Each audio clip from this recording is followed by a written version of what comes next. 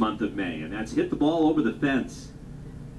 1-1 pitch. There's a swing and a drive on its way to deep left and long gone.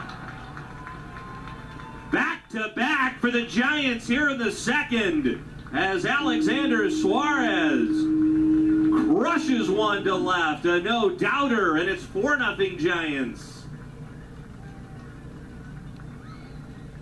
That was one of the most impressive home runs we've seen all year from a San Jose hitter. Goodness, that ball was just obliterated by Suarez. His 4th home run of the season. That's going to prompt a mound visit. Brian Corey, the Stockton pitching coach, out to talk with Sanchez. And there was no doubt on that swing of the bat. Wow, what a blast. It's the 3rd time this year that the Giants have hit back-to-back home runs.